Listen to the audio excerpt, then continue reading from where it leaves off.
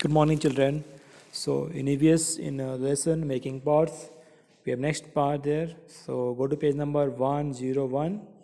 Okay, you will see a topic there. A pot from a chapati of clay. Okay, a pot from chapati of clay. Look at the picture and make a pot like this. You can see. First, ठीक है, आपको ऐसे उसको चपाती की तरह करना है. ठीक है, उसके बाद इसको कट कर लोगे आप स्ट्रिप में.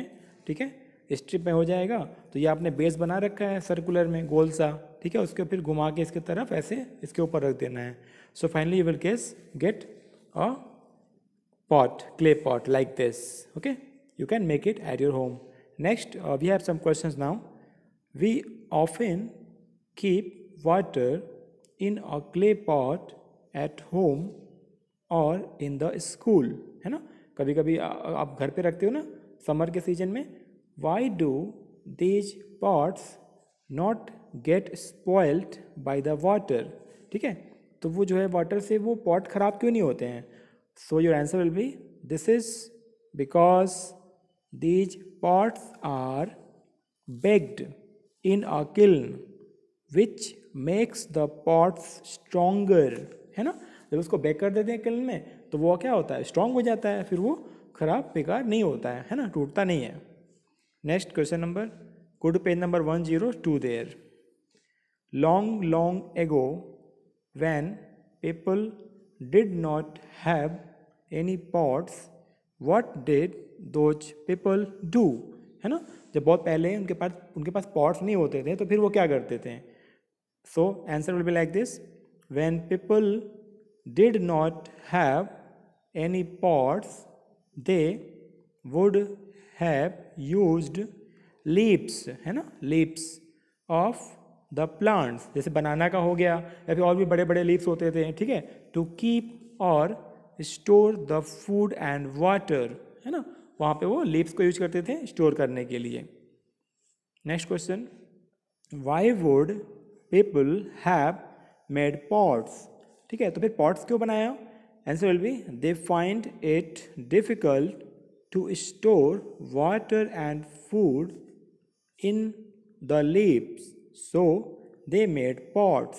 ठीक है, तो काफ़ी टाइम तक तो ना लीव्स में जो है ना फूड या वाटर को स्टोर करना ज़्यादा कंफर्टेबल नहीं था, आसान नहीं होता था. ठीक है, इसलिए उन्होंने पॉट्स बनाया.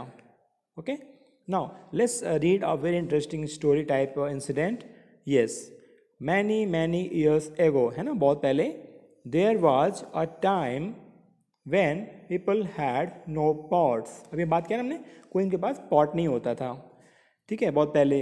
They started feeling the need to store and cook food. है ना, फिर क्या हुआ, धीरे धीरे उन्होंने जो उनके पास फूड होते थे ना उनको कुक करने के लिए या फिर स्टोर करने के लिए वो सोचने लगे. After a lot of effort and thinking, है ना, उन्होंने बहुत सोचा होगा, बहुत एफर्ट किया होगा. ठीक है, people learned to make pots.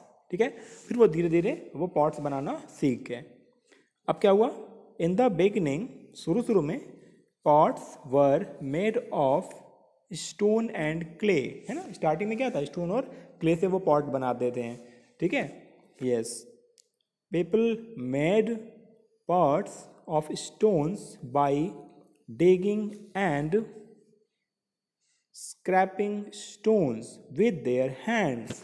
ठीक है, तो वो स्टोन को ना उसको स्टोन में डिग करके, ठीक है, उन्हें गड्ढा बना देते हैं या फिर उसको स्क्रैप करके ना वो स्टोन का पॉट्स बना लेते थे. ठीक है, वो तो काफ़ी स्ट्रॉन्ग भी होता होगा. है ना, yes, they made pots of clay bye needing the clay and shaping them with their hands.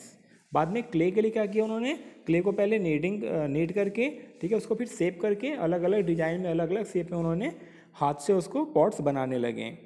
Okay, next what happened, people also discovered that clay pots could be made stronger bye baking them in fire. ठीक है, अभी बाद में उन्होंने fire वो तो अभी तो बेक किया नहीं था, बाद में उन्होंने देखा कि इसको तो बेक करके और भी स्ट्रॉन्ग बना सकते हैं. है ना, सो फाइनली जो हम अभी पॉट्स यूज करते हैं वो क्या है, वो क्ले पॉट्स हैं. उनको बेक करके स्ट्रॉन्ग बना के उसको अच्छे से हम लोग कलर कर लेते हैं. ठीक है, अलग अलग डिज़ाइन में भी हमें पॉट्स मिल जाते हैं अभी टाइम में.